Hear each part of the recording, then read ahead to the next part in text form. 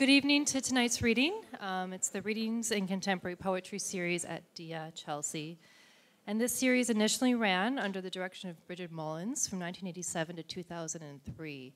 So it's a long-standing program that we hold dear to DIA's tradition.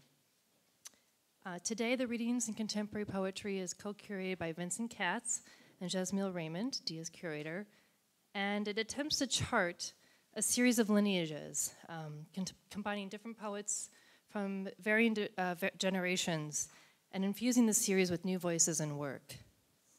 The Readings in Contemporary Poetry series at DIA Chelsea is supported in part with public funds from New York City Department of Cultural Affairs, and we would like to also extend a warm welcome to Amalia Dayan and Adam Lindeman, Barbara and Charles Wright, and an anonymous donor for their generous support of the program. Thank you as well to Brooklyn Brewery for their complimentary beverages. And finally, I would like to thank the poets, Anne Waldman and Leanne Brown, for their kind acceptance to be part of this series, as well as to John Sprague, Patrick Heilman, Rebecca Rice, Carrie David, and Sarah Kovac for their kind help with the coordination of this program. It is now my pleasure to introduce Vincent Katz, who will provide an introduction for the poets this evening. Thanks again.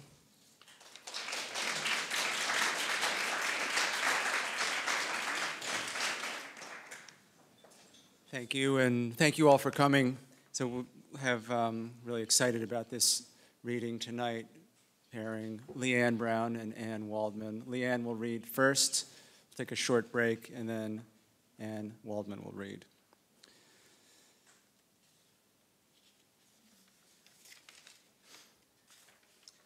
Leanne Brown was born on October 11th, 1963, in Saitama Prefecture, on the outskirts of Tokyo, at Johnson Air Base. She grew up in Charlotte, North Carolina, with a couple of years in Heilbronn, Germany.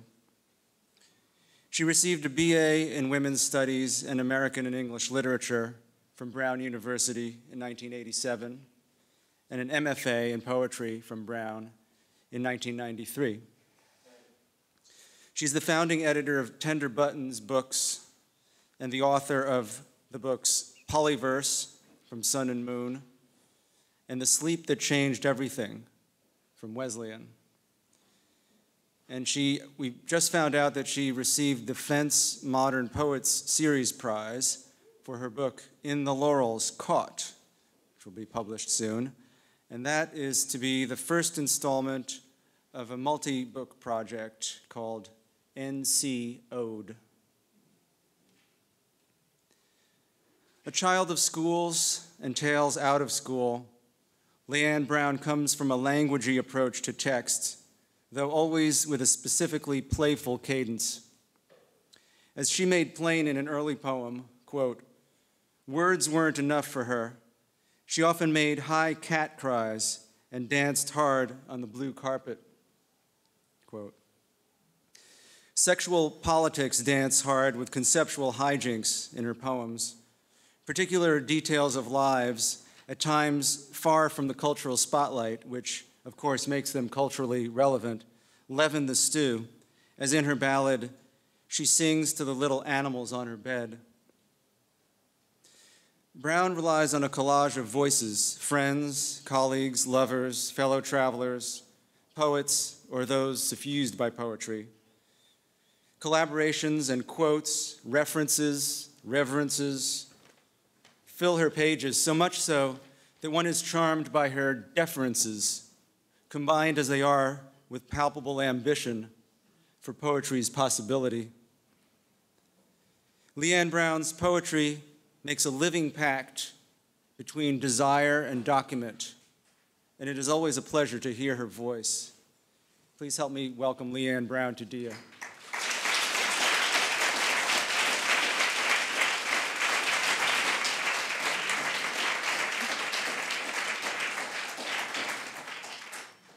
Thank you so much for coming tonight. I'm really excited to be reading here.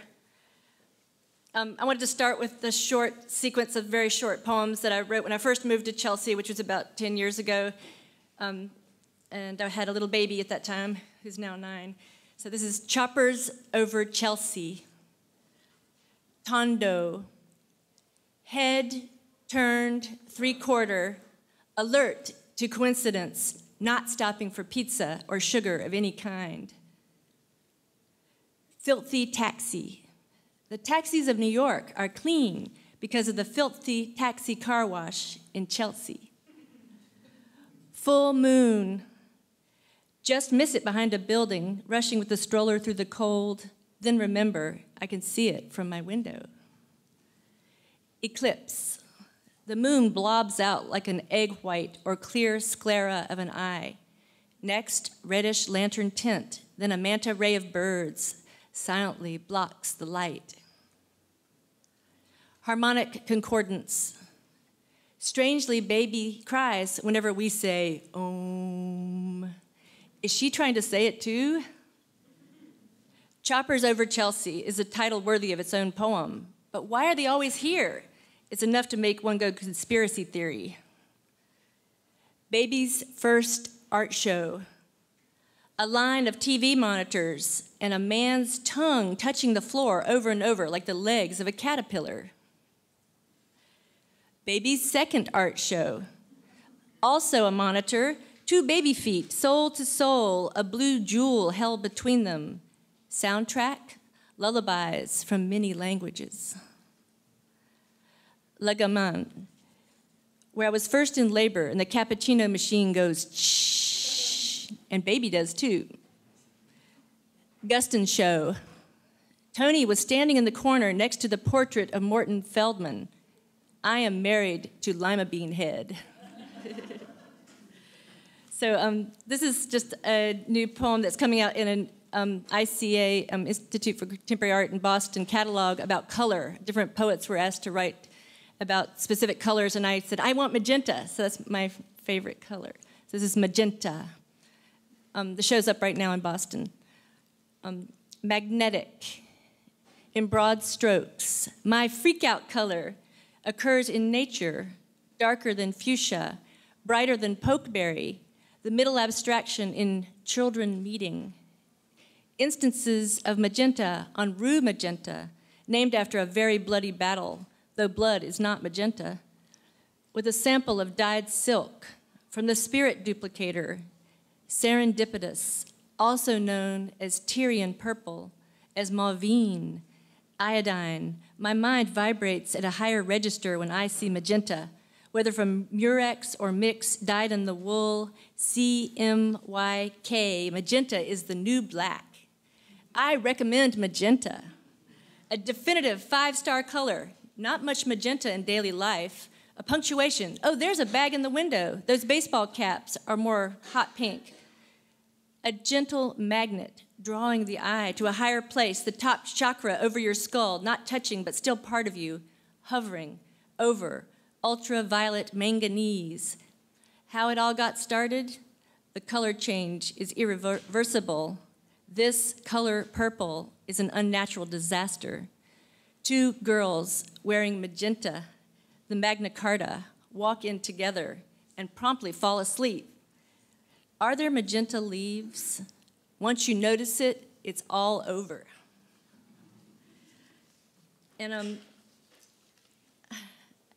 I've done this really ballsy thing of trying to rewrite Shakespeare's sonnets, and I've barely begun. I know a lot of people are doing that nowadays, but I'm going to read you some of mine. I've called them sonics, because some of them are about the sound. And I have a few little quotes. Some of them are Shakespeare's sonnets, and then I do my own thing, too. So I'm going to read some sonnets. And I, of course, published Bernadette Mayer's sonnets about 20 years ago, and it was very inspiring to ask me to start a magazine. I said, oh, no, I want to start a press. So I started Tender Buttons Press and published Bernadette Mayer's sonnets, and I've always wanted to write my own book of sonnets, so I'm working on it. So I'm going to read some of those. So these are sonics. And there's a few epigraphs. Charles North said at the Poetry Project reading he did, when I hear holy sonnet, I always think, holy sonnet, Batman.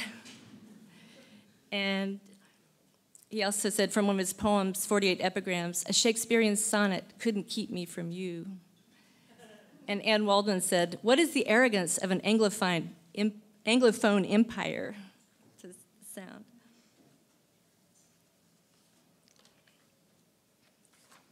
This is sonnet 1, from fairest creatures we desire increase. One of the procreation sonnets.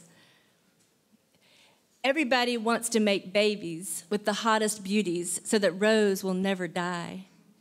Seeing that women at full bloom are on the brink of seed, men want some child to hold up their memory. What all eyes see belongs to them alone. Stop fanning the flames of all your flaws, creating lack where true multiplicity lies. You're acting as your own worst enemy. You, now Earth's Christmas decoration. You, the early sign of tinsel spring. Within your own hidden bud, satisfaction. And tender girl, you're wasting it by being selfish. Feel sorry for the world. Serve it up. Don't risk the grave. It's time. And here's the other, sonnet 2, the other procreation sonnet. 50 is the new 40, so I must be only 38. I can get rid of those lines, said the Botox clinician. So can I, my sister outlaw said, lowering her brow. I don't wear juicy couture, look good in jeans anyhow. If someone asked me, who's that pretty woman in that photo, and where are those legendary afternoons whiled away in bed, I'll tell them, you're looking at her, even if my under-eye shadows are as dark as my mother's are now. I'm not ashamed nor stingy with stories of my past wildness. How much more praise your beauty will have when you can finally answer, that's my child over there. All past hurts and pleasures tallied up, swept away, his or her beauty beyond compare. You'll feel better, more alive when you're waxing old, a blood rose blooming in you when, like today, it's so damn cold. Sorry. And this is sonnet CXXX, so it looks like sex. It's the one, my mistress's eyes are nothing like the sun, that one, that Harriet Mullen did such a good job on Dim Lady, but I did. My crush's eyes do beam blue and blind me like the sun. Corals are far harder than her hips, her thighs caught. Never gave Snow White a chance, you dwarves. Why are her breasts so done up? If hair be wired, hers is lit from within, appled, and I've never seen any roses as red as rose red, her beast. But no, I cannot even dream of her cheeks tonight, and in Deneuve's Chanel is more delight than in Catherine's cabinet where old perfumes do be. I love to hear her speak, yet well I know that her written hand far surpasses even that orality. I allow I never saw this goddess go so low, so, mister, when she walls up, she treads in Brooklyn, where in my mind I still dwell on Hope Street, but rarely, rarely do I even go there. Here's my sonnet 56, which, as you know, Paul Hoover just did a book of all, like 250 or so versions of sonnet 56, in different styles, called sonnet 56. And this is my sonnet 56. Sweet love, keep getting stronger. Don't say to me your straight razor should be any different from hunger. Just because we ate heaven today together, we'll both be feeling that sharp knife tomorrow. So love, be here now with me, although you fill your hungry eyes until they squint through slits. Tomorrow you'll be wide-eyed in search of food. Don't kill love's spirit with a stomach dullness forever. Let this sad intermission be like the sea with beaches on either side, that when they view you, love again, you who are my vision, will be ever more psychedelically blessed. Else, might as well just call it winter, being such a drag. It makes summers coming in 3 times more ecstatic, rare. I'm timing myself. Okay. This is a Halloween sonnet. Another Halloween and the spirits are about to cross the street, roving with Tan Lin, the interlocutor of space and time appropriation, all overseen by a huge transparent eyeball floating down 6th Avenue, on which is projected various innocent eyes of locals large and small. My daughter's eyes are smudged round with darkness, rubbing off from powdered hair, black being a vampiress after doing karate, and Lily is an angel, half good, half bad, with a ring drawn around her eye. Like the dog on Little Rascals, also known as Petey, the dog with a ring around his eye, which was incidentally drawn by Max Factor, the man who lived before global collapse, as books are now questioned.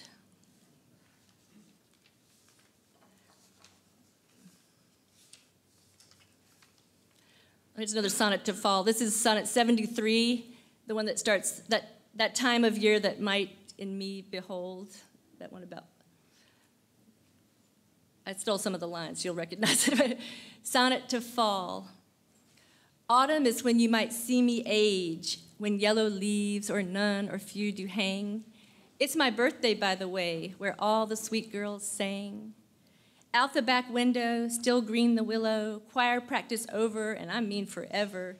In me you see the bluest hour of the last slant of sunlight up 22nd Street. Sideways, illumination, scribbled chalk drawing on vivid Halloween night. The rain takes it all away. Death's better half in costume on the steps, burning men of such a fire eaten up by richest dinners. My friend who's dead, you're not here to see the fall, but I walk fresh into evening's rain, still mine to love.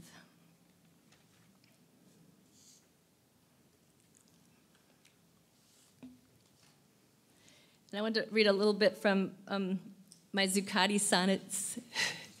I would go down there and just sort of like a journal sonnet sequence to the Zuccotti Park. So these are for Stephen, wherever you are. Wait, okay. My new housemate. Zuccotti sonnets, 1.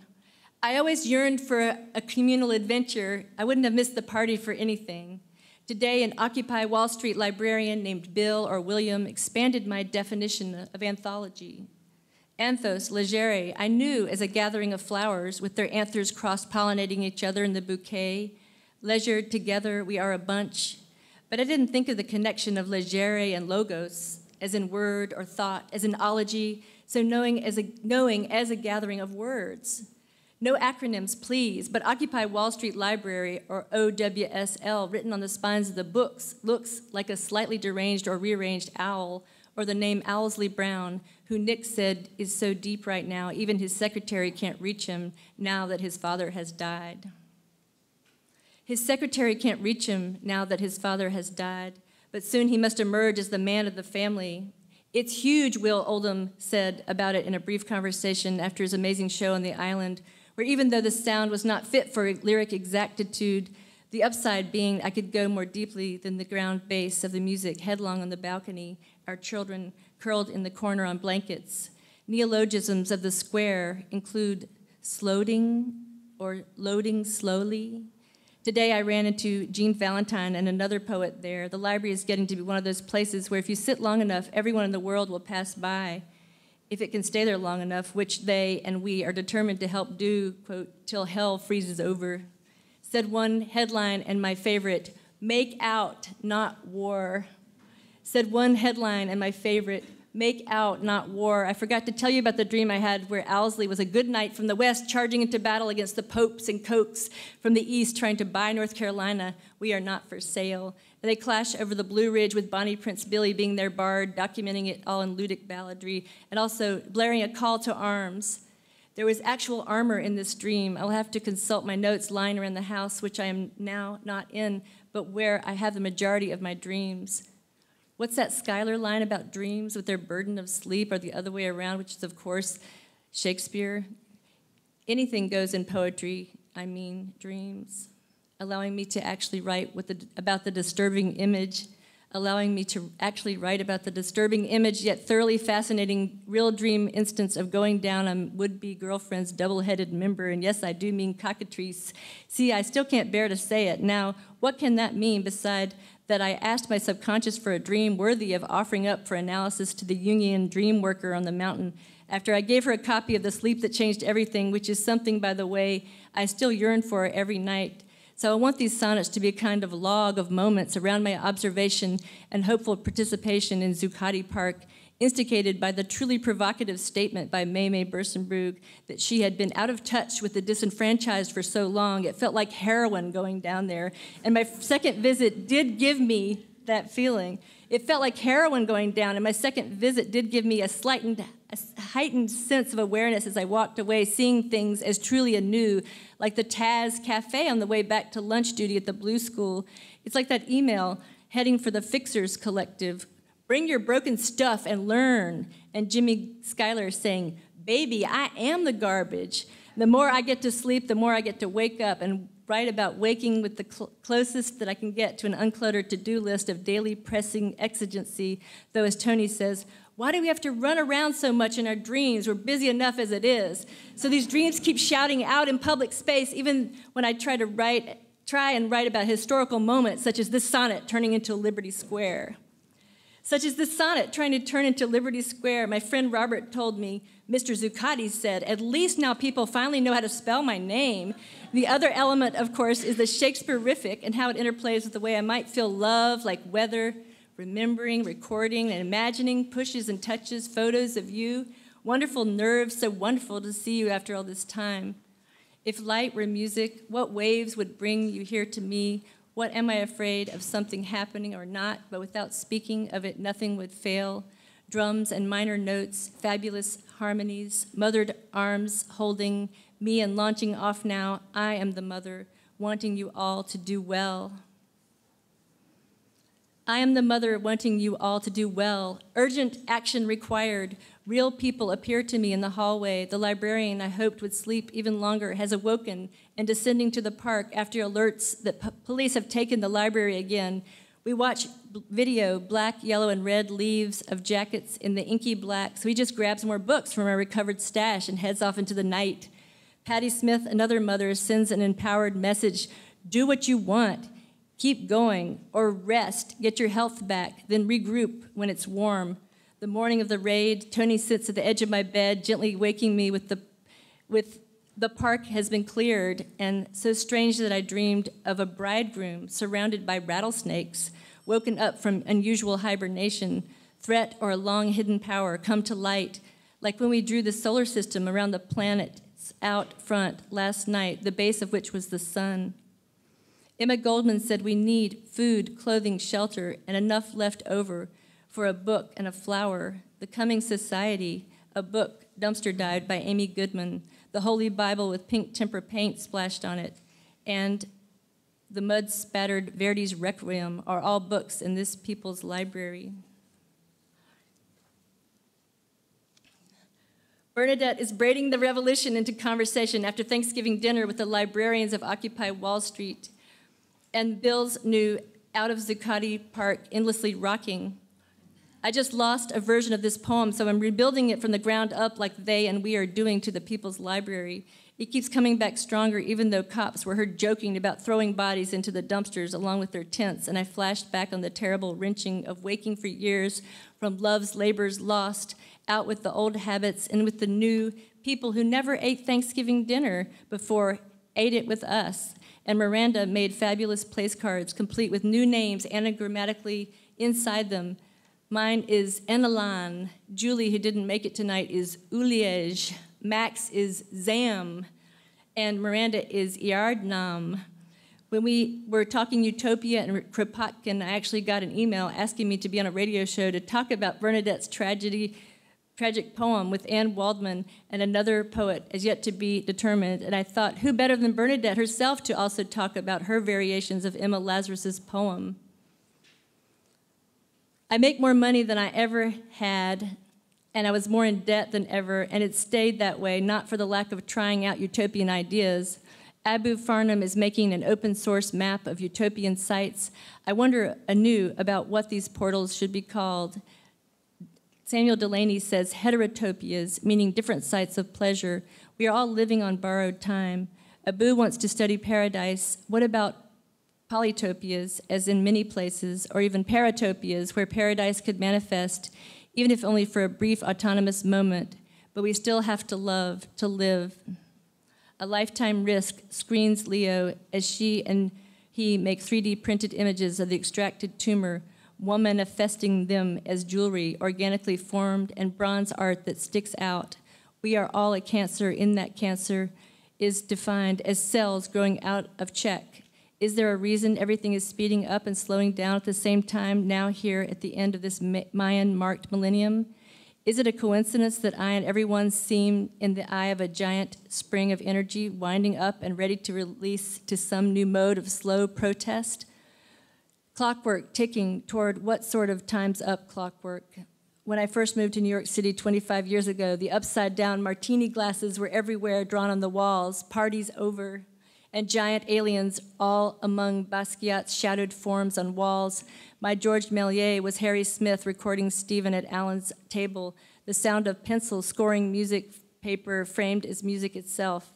John Cage laughing uptown under a newly blooming dogwood branch and a very tall Watusi taken to the funeral home across the street. Mafia men play mahjong at the corner under a front called Coffee and Dolls, whereupon I saw my first murdered body under a sheet. But I digress.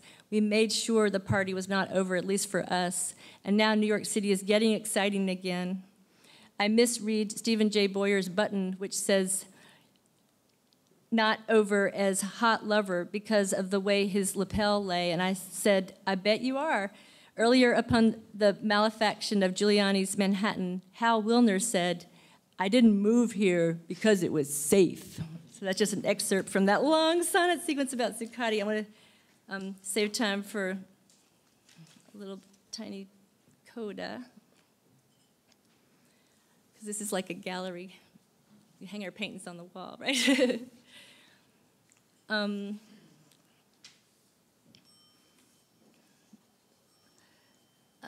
just going to read 3 poems to close, and I'm working on just sort of every time it's the solstice or an equinox, I'm shifting gears a little bit, I try to write on those days and try to explore those days of the solar year. So I just wanted to read first Acoustic Winter, which I just wrote this past solstice. Acoustic Winter. If the year ends a plural spiral, make it be so, what a year is. If the winter begins again here, in the longest, darkest place of the shortest, bluest day, we play the stillness deep into the night song beside all our sleeping family. Breath. Of the 5 friends I am holding, who will last the winter? In their earthly spiral, in their spring trajectory, move to lovely summer, one more lovely summer, or further time to foil, days whirl into nights. I move to see my parents, the ones who have borne me up. I move to be with my sister and her local love, her ones. I move to join the circle, I am already in my kith. Acoustic winter sings a summer, a way to stay awake as the light brings back its basket, its halo, its wreath of line and berries. Pine hurries to the wind again. Night is here at its most clear. Sound across the zones a weave. I sing this song again for winter.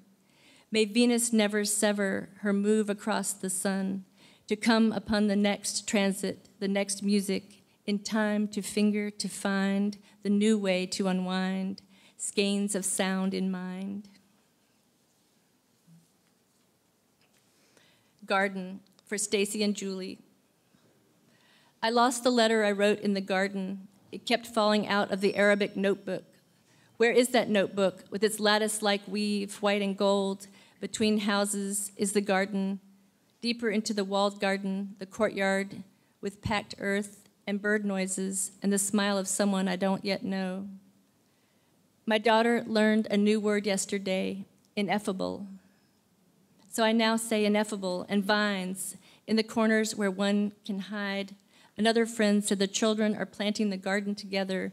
Another, she told me, you said, my children are my chemo. And now, hesitant to see even me, meaning you, and who, deeper into the garden unknown, all ways here. The letter mainly said how I cannot imagine what you must be feeling, and that it is raining at night on the mountain.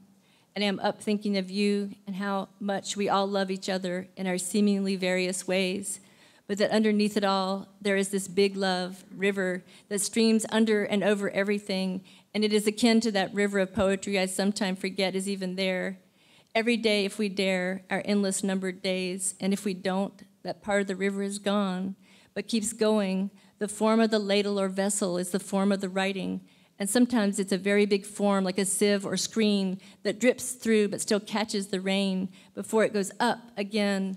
Imaginable how it does, quietly, you definitely said those things about the garden, so I'll talk about the river, and those words are in me now. It's for Stacy Doris and Julie Reagan. And the last piece I'm going to do is Equinox Hymn.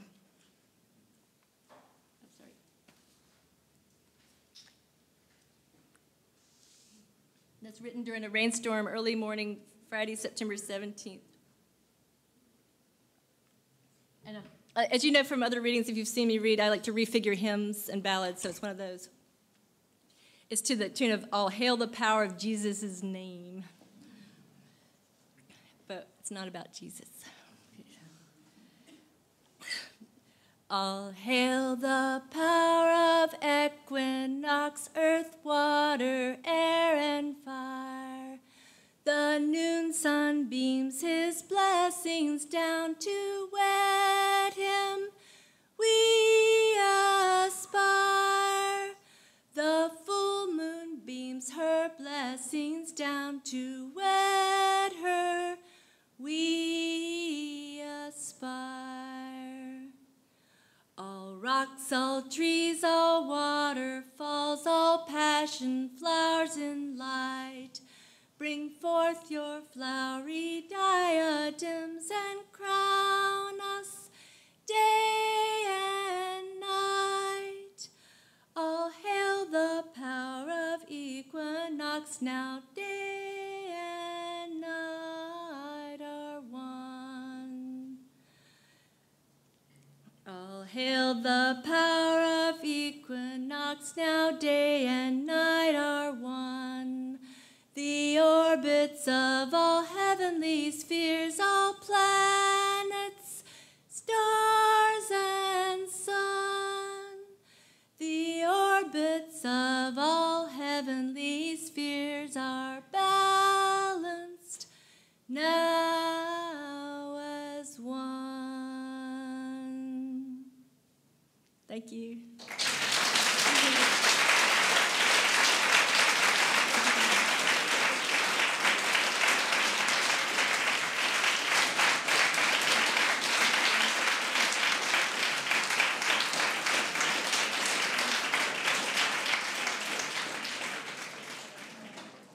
It's a great pleasure for me to introduce Anne Waldman.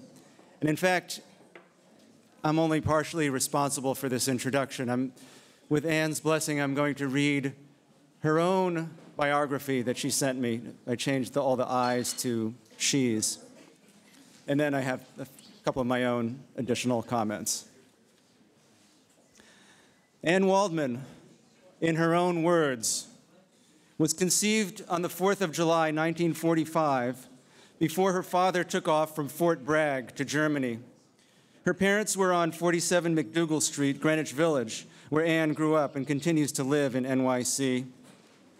She went to public schools and to Friends Seminary, and then Bennington College, where she got a BA in literature in 1966. She made it out to the Berkeley Poetry Conference in the summer of 1965, while still an undergrad, and heard and met Olson, Duncan, Dorn, Ginsberg, Lenore Kandel et al.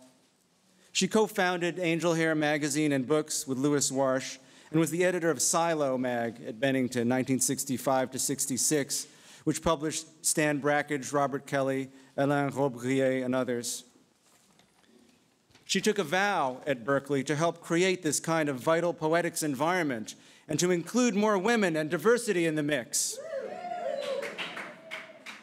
And she took a vow to cultural activism. Frank O'Hara told her to come and work at MoMA as a volunteer, but she could not afford to, alas. And then, almost immediately, she was hired as assistant director at the newly forming Poetry Project in 1966. She worked there over a decade, and within that time frame, founded with Allen Ginsberg and Diane DePrima the Jack Kerouac School of Disembodied Poetics, program at Naropa University in Boulder, Colorado, where she is still a core faculty member and artistic director of the summer writing program.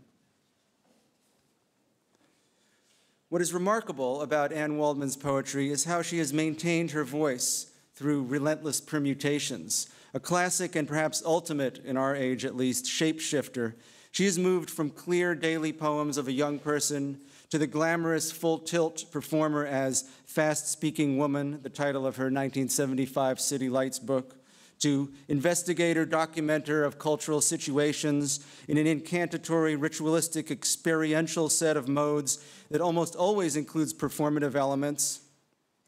She has often collaborated with dancers and musicians, but also with visual artists and with other poets.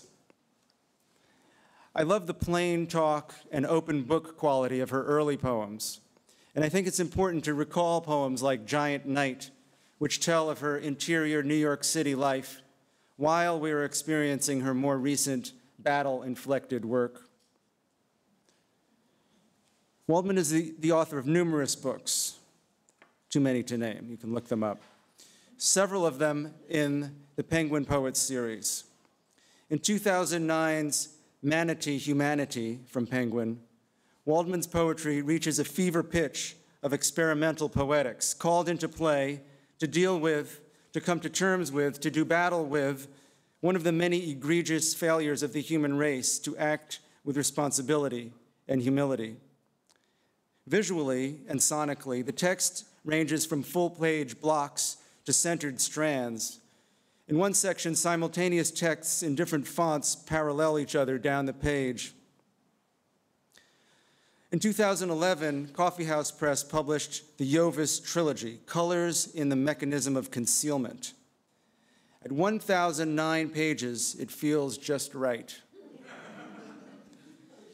It fits in your hand so perfectly. The Yovis trilogy makes clear Waldman's commitment to the Shambhala concept of being a warrior in the world. Instead of passively bemoaning the entrenched state of human affairs or endlessly trying to escape from it, in this epic, Waldman confronts history and the present, and particularly the male-centric nature of that history, in a series of incantations and spells replete with collaged elements, demonstrating her central position in a lineage of modern epic poets, including Pound, Olson, and William Carlos Williams, whose epic Patterson made such brilliant use of collage technique. Waldman, too, encompasses multitudes as letters and other texts permeate her thriving ocean of engagement. Throughout it all, she manages to retain vestiges of the girl's voice with which she began this journey. We're very happy tonight that Anne will be joined by cellist Ha-Young Kim. Born in Seoul, Korea, Ha-Young Kim is a composer and improviser who has performed Balinese gamelan music, studied Carnatic music, and has worked with, among others, Meredith Monk, Cecil Taylor, John Zorn, Christian Wolff, the Kronos Quartet, Evan Ziporin, Alvin Lucier, and Elliot Sharp. Ms. Kim has been an artist in residence at Issue Project Room and at numerous universities and colleges in the US and Europe. Amma, a CD of her own compositions, is available from Zorn's Tzaddik label. Currently, she is preparing releases of her music for several labels, and in the fall, Jack Quartet will perform and record her 40-minute work, Thread Sons. Please help me in welcoming Anne Waldman and Ha-Young Kim to DIA.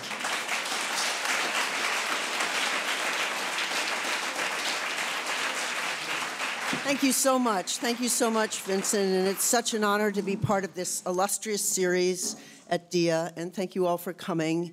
And wonderful to be able to work with Ha-Young this evening. And but I wanted to start with a little sonnet. After Sir Philip Sidney, I will read to Leanne. And wonderful to read with Leanne. She's got my heart, and I've got hers. It was fair, we fell in love. I hold hers precious, and mine she would miss. There never was anything like this. Her heart in my brain keeps us one. My heart in her guides thoughts and feelings. She loves my heart, for once it was hers. I love hers because it lived in me. I once wounded her. It was misunderstanding, and then my heart hurt for her heart. For as from me on her, her hurt did sit, so I felt still in me her hurt. It both of us hurt simultaneously, and then I saw how we're stuck with each other's hearts now.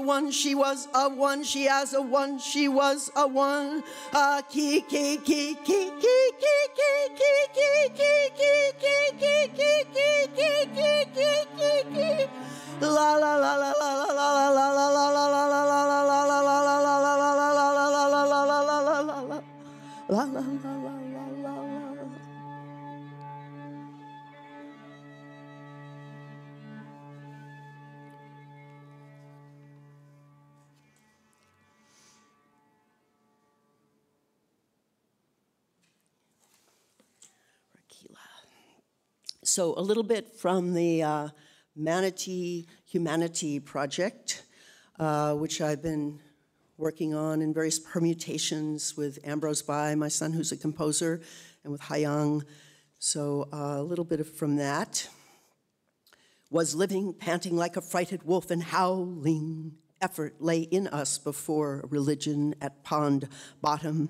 Nearly 2 million years ago, bones complicate the quest for lineage. Cave shaft near Johannesburg, 1.95 million years ago, a new pre-human Australopithecus sediba.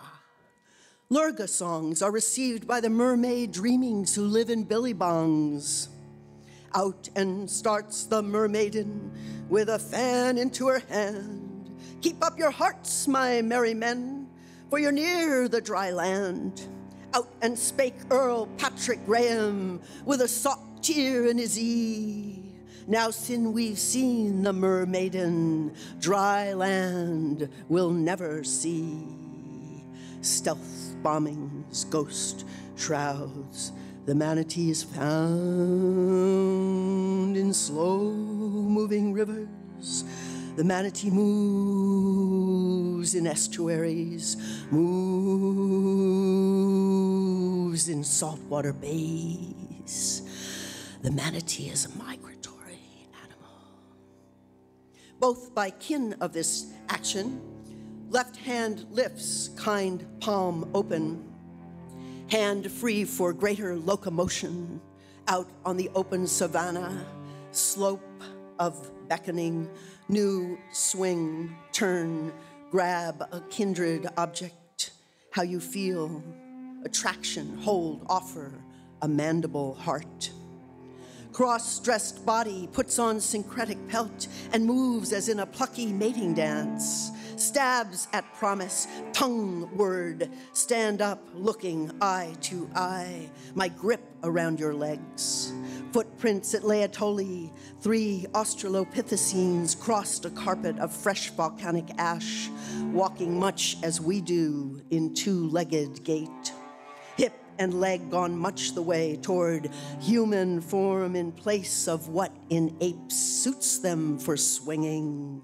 Through trees, scamper on all fours across a line that leads to man. What else? Then someone else for them covers you with a one could take something out and move other utensils around, and will he have her? Will he have her? Will he hold her? Will he have her drop by drop? Secrets of battle drop by drop. Crouched in dirt now, terrified. She does no slaughter. Childhood fear, fear of slaughter, fear of animal. Her not thinking eternally any more alights in, conditioned in a kind cartouche. Halting becomes cosmos is free and disintegrating. How could you ever contain the child? Will he have her? Will he have her? Will he take her drop by drop in my war-torn, all of them, land that is to father, then again, or inside nature of all breaths in one day resume, not manifest by chop, chop, chopped up existence, abandon knowing. You are the gnosis of that word, knowing, and a pest. Count what is gap between, but never calculate. Not a pest, take the measure, your winged chariot standing tall. Stood on a leg, standing tall, came together, upright, all the personalities in person to stand up, stand tall. Take that worried look off your face. Heterodox, the max to go on. She locks it up in a music box, folds it, fragile skin in the music box. What is kind in thought of no beginning, crossing the white sand to walk on the water's edge now, brittle stalks of autumn grass. Expand a portfolio that already includes submarines, tanks, heavy artillery weapons. Or do not do this. You will roast in hell.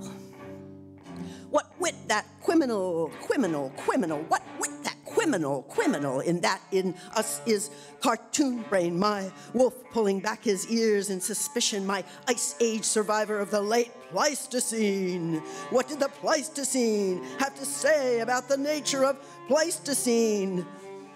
Was it one of us? One of us? One of us was what the Pleistocene said, my narrow-eyed lover. Spectral shift, moving away from the known universe. Manatee, humanity, om mane padme. Manatee, humanity, om mane padme. Manatee, humanity, om mane padme. Humanity, home. In a galaxy 7 billion light years away.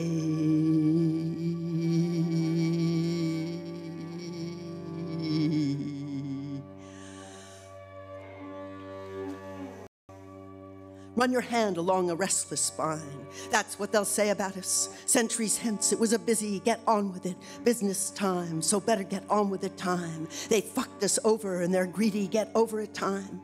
That's what they'll say about us. What were they thinking? Stupid fuckers. It was commodification, fun hog time, time modification time, got up with time, got on with time, got under with time. We killed time. They fucked us over, and their future time will be surely more stressed in time. That's what they'll be saying. That's what they'll say. They got on with it, saying about us going nowhere but going down. And what about us? What were they thinking in their selfish minds? Us.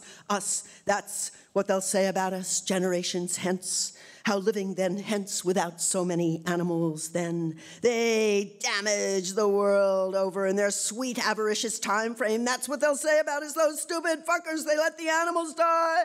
They let the plants die. They killed the air. They killed the water. They killed each other. They killed language. Humdrum Paleolithic, where we could talk in sweet time notches. Well, that's over. Where did that ever evolve to? Then along the rim of Babylonian, rim of Egyptian, 5,000 years once ago, such progress. They kill all that too, stupid fuckers.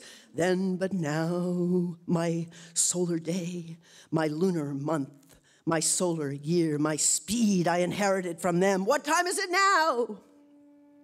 And we resumed our talk after these excessive outbreaks, discussing the nature of calibration, how different times give the peculiarities and particulars of people and praxis and place and thought systems and become their own zones in this. Once upon a movie, the sentient being went leaning and lurching. Sentient being was steady and unassuming. Sentient being was trying its sign on for domination. What was domination? And why was it such a goal for the human being? What could sentient being possibly gain beyond her own lifetime without such gender identity, who doesn't choose side or gender or color, who was pushing against boundaries with a sentence, the sentence that could say, sought your acquaintance, that could say the kindness of heroes, that could, if it really would, dare say, we don't need the kindness of heroes anymore. Maybe sentient beings will think on this furthering her sentient beingness. And sentence is a kind of child of the sentient being. Sentient is knowing, but sentence is knowing, meta language, and you get into linguistics and stuff of dream sentences with appetizing structure, and you wonder, was structure what sentient being is for to make for sentences like, and give the woman of stone a chance, her doleful ancestor, or he emitting zeal, a round head, silk-toed or silky-toed, or her face gallantly open, keep snake venom from catch the drift, capture the drift, capture the drift, or seals with marvelous zeal deplore imprisonment. Get fed up, get fed up. Or I shall dance in soft Tuileries light. Think about it. Beyond this sorry account of huff and bluff and fluff, the sentient being was worried. The sentient being had only obligatory rhythm, a correct use of time for the sentient being. Was time to a sentient being merely animal instinct? In what way may I prevail? Oh, type of thought to enter the head. Sentient being is on automatic. Sentient being might as well be robot in all your scopes. Conduct rejecting war reviews because it is dominance and survival. Clever hermaphrodite survival, counting, courting the waves and tides. And how does that interspecies sentient being survive? Sink or swim, fly, fly, fly, fly, fly, fly. Was it to smile ambiguously, ambiguously, or weep to gain sympathy? Many motives to sentient being, among them the motive of a digression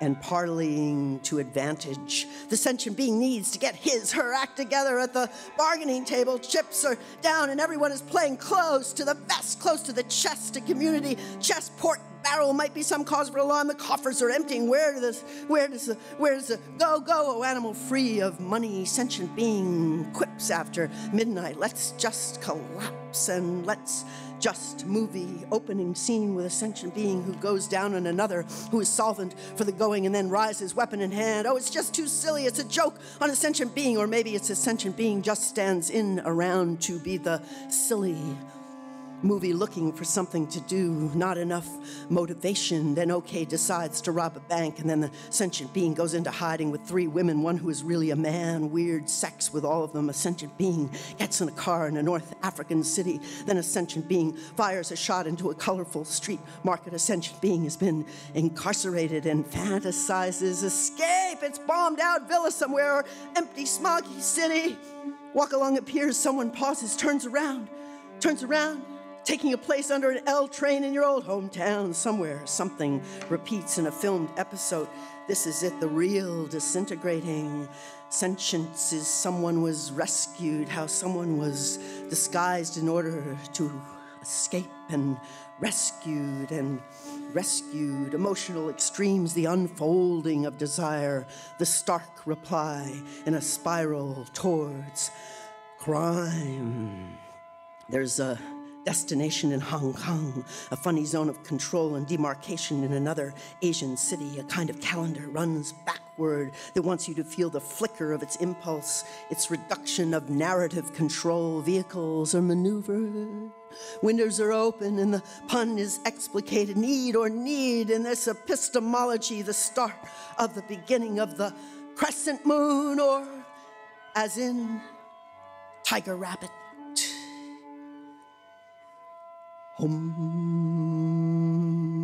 The manatee has more gray matter in the brain than man. The manatee is perhaps thinking archivally deeper than man. Man with his boats and plastic and attitude.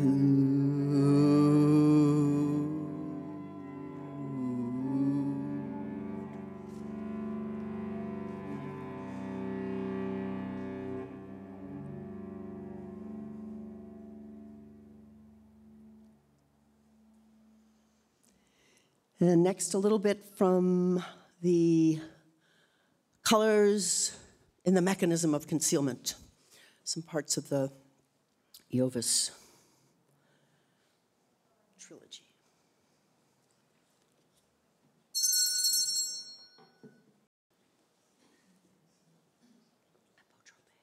Apotropaic. Apotropaic.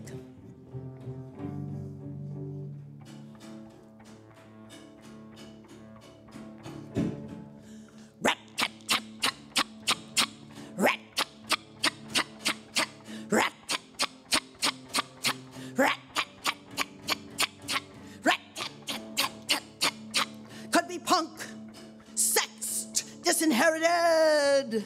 Could be henna-haired and extremely professional. Could be pursued by darker demons, curling the extra dimensions into Calabi-yaw spaces. Is no small feat.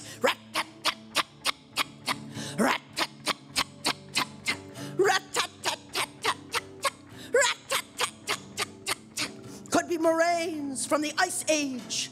Could be passenger pigeons. Could be Ectotopistis migratorius, the migratory wanderer. Could be a blow dryer for the art people. Well, it could be. Could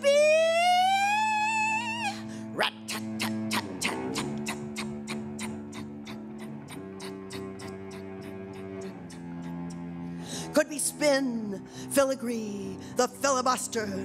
Could be attention to grace and pierce through a glint of writing. Could be a fatwa following you around. Could be a report on radioactive metal.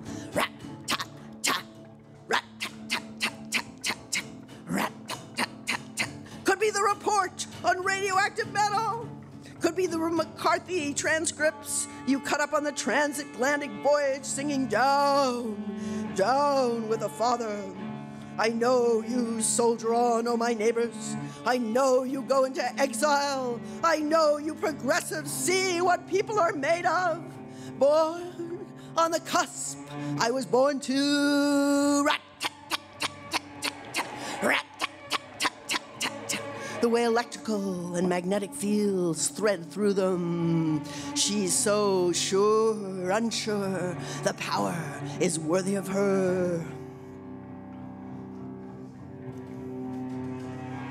Tonight, the two leaders attend the ballet as chemical agents are sprayed on a variety of ships and their crews.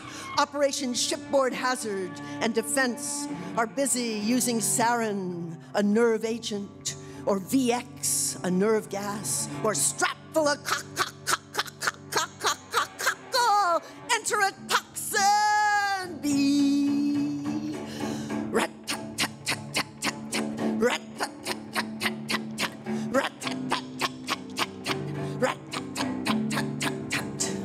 This is my hot, cold war epic.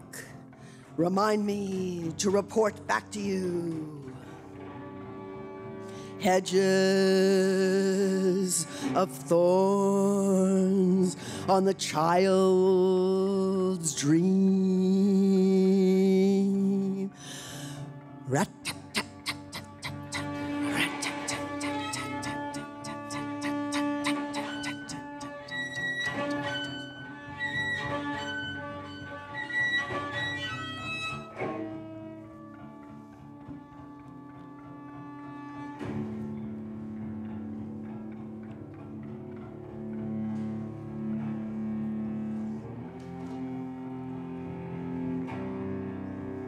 Continue the mind track of dailiness.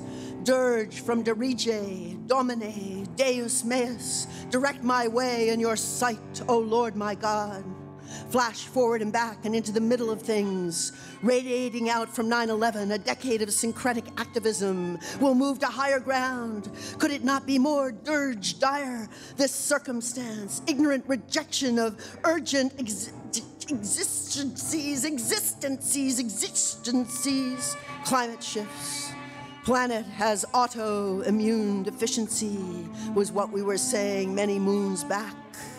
Elemental forces, the kami perhaps, Shinto spirits, essences of mountains, rivers, wind, lightning, rocks, do not favor industrialization and nuclear fission, do not welcome toxic assault upon land and water. In Shinto cosmology, a spear had originally stirred the waters, and when lifted, water drops fell from it.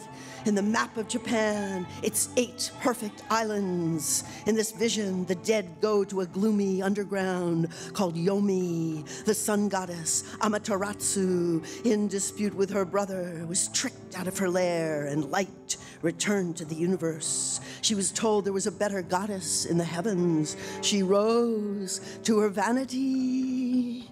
Fukushima, mon amour, Fukushima, mon amour.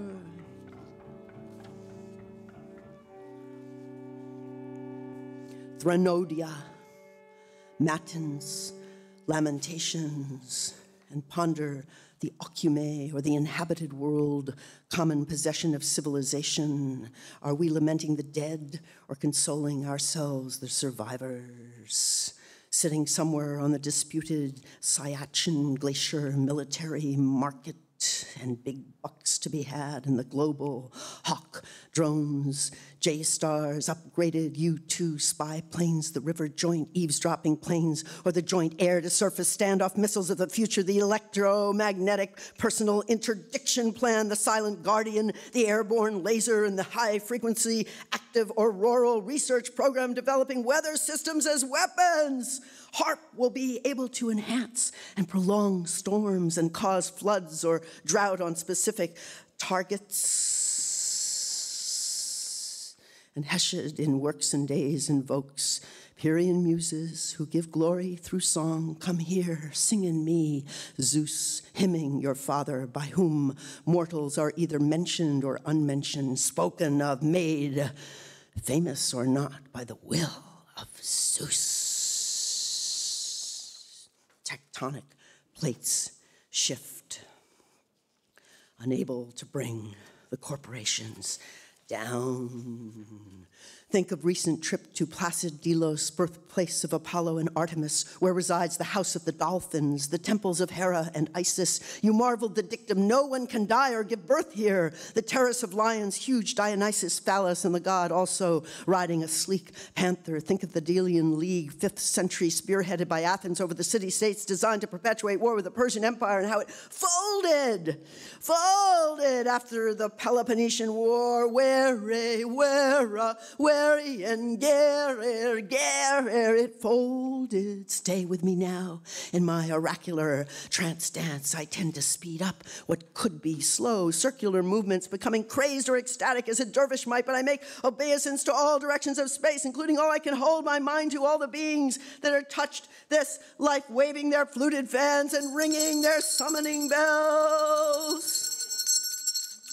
Dennis Hastert did not serve. Tom DeLay did not serve. Roy Blunt did not serve. Bill Frist did not serve. Mitch McConnell did not serve. Rick Santorum did not serve. Trent Lott did not serve. John Ashcroft did not serve. Jeb Bush did not serve. Karl Rove did not serve. Chatsy Chambliss did not serve. Paul Wolfowitz did not serve. Vin Weber did not serve. Richard Pearl did not serve. Douglas Meade did not serve. Elliot Abrams did not serve. Richard Shelby did not serve. Newt Gingrich did not serve.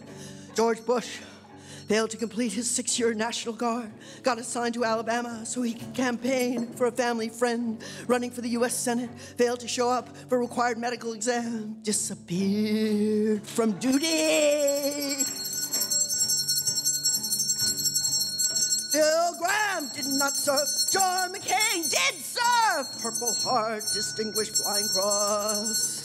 Rudy Giuliani did not serve. George Pataki did not serve. Spencer Abraham did not serve. John Engler did not serve. Lindsey Graham did not serve. Arnold Schwarzenegger, AWOL, from Austrian Army Base, did not serve, did not serve. Ann Waldman did not serve.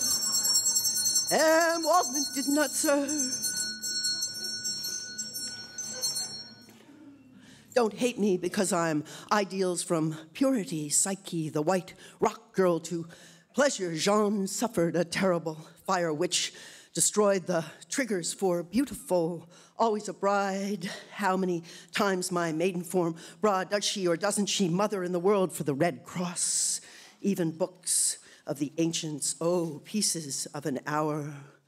Tiled light was words then, and mottled, and plucked a string, pieces of an hour.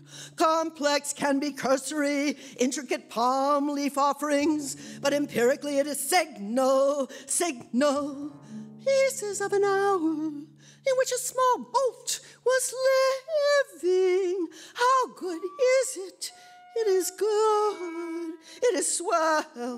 I would an Aztec be who does this. What is your sense of it?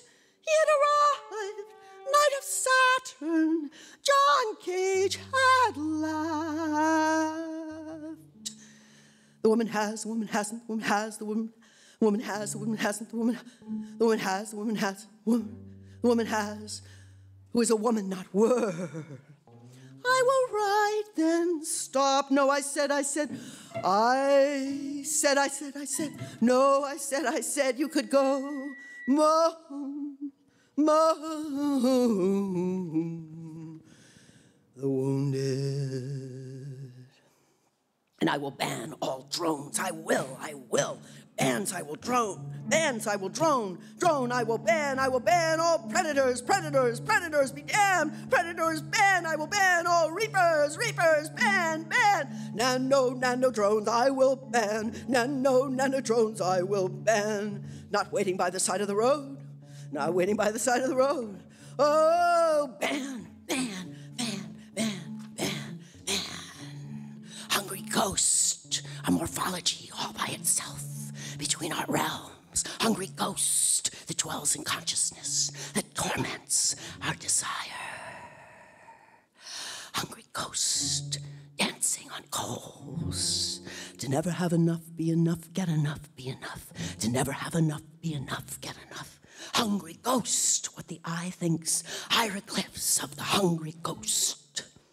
Unsatisfied, dancing on nails, jostled by waves, the real kind that pull you under, turbulent in a shadow realm between waking and sleeping. Hungry ghost with sacrifices in the sand-hewn characters, despots, tyrants, mercenaries, fight the denizens of the hungry ghost world. The Hooli River right in front of you, all your rivers in lockdown, bending over into the river of hungry ghost. Torturer can do anything he wants to. Maybe anyone can be bumped or busted. Brown paper bags over the head, torture and death. Wipe the mouth away, wipe the eyes away, wipe the ears away, wipe the long ago away. A better hand of death will guide you from this hungry ghost world.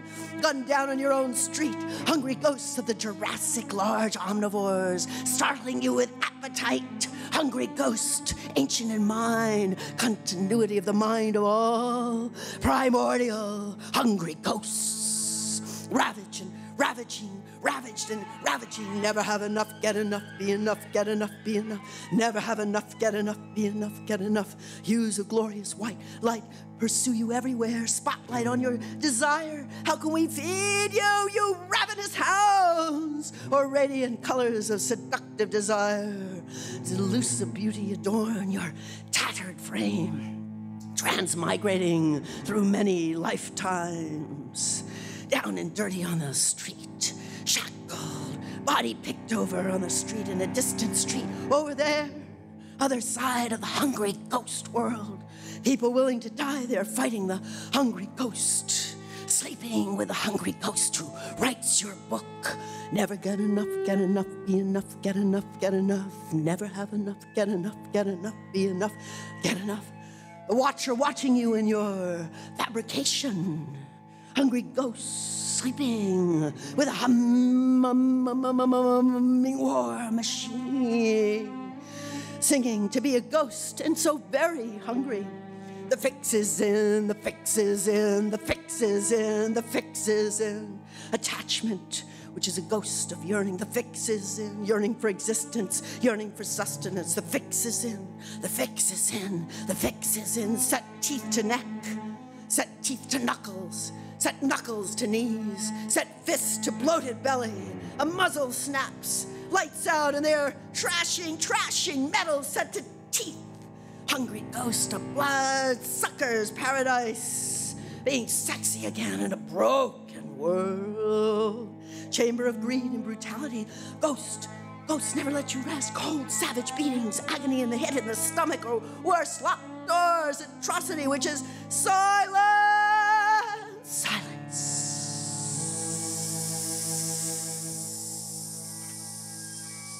Culture that flees from love.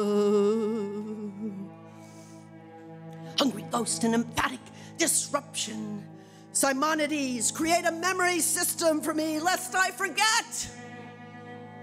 Calling on you, Simonides. Rare native grasses, bed down here. Hungry ghost, riparian habitat, bed down, rest by water. Deer, elk, prairie dogs, pocket gophers, resting by water. Bed down here, bed down here. Thousands of workers dismantling and 70,000 plutonium pits to bury. Still trying to close it down. The fix is in, the fix is in. Radioactive leach fields, buried shells, landfills, and dirt-covered mounds. Hungry ghosts hidden from the psychic realm. Never have enough, get enough, get enough, be enough, get enough, get enough, get enough. The fix is in, the fix is in, the fix is in, the fix is in. Beryllium, dioxin, uranium, carbon tetrachloride. $7 billion to clean up a hungry ghost.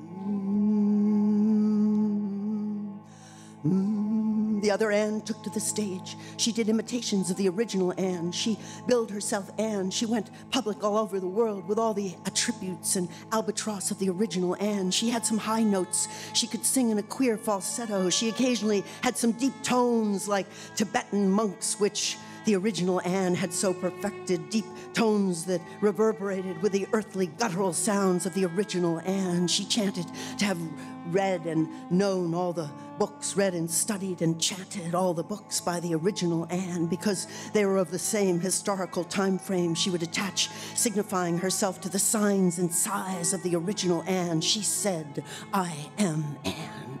The other Anne knew that if there were a debt, it could never be paid in full to the original Anne. The other Anne was enjoying her fame and wealth. She scattered gold coins on the paths of her followers. She would stop and turn, then toss the coins, and the followers no longer noticed the original Anne. The coins dropped behind her with a genuine sound, a good sound of sound value. Money could replace the original Anne.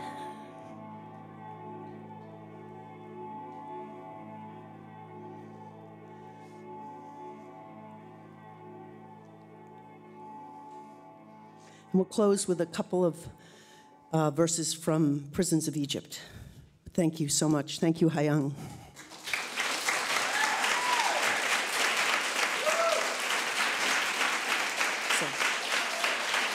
Okay, just a few of these. This is a more recent song written out of some of the occupying work.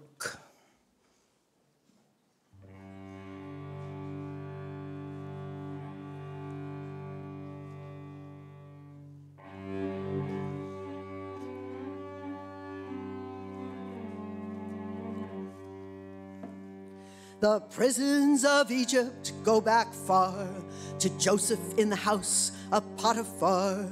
Check the papyrus, check the astrology, down the stair of time in a theocratic dynasty. Go down, Moses, way down in Egypt's land. Tell old Pharaoh, let my people go. Death is before me today like the odor of myrrh, like sitting under a sail on a windy day.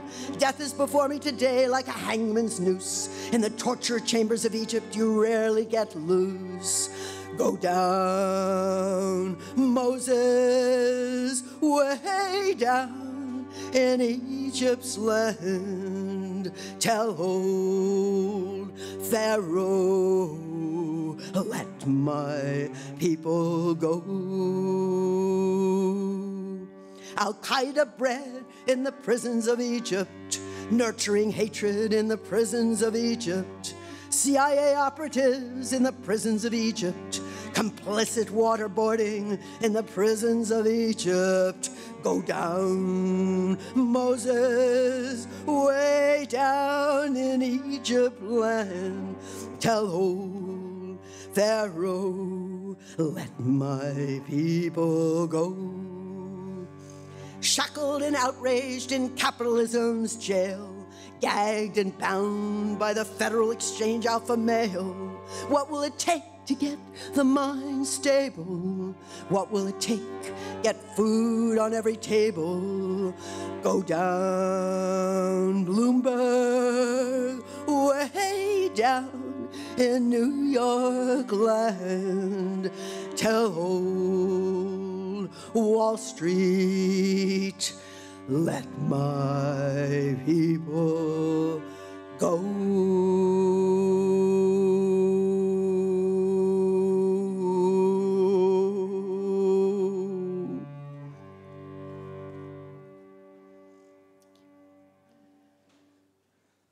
Thank you so much. Thank you, Vincent.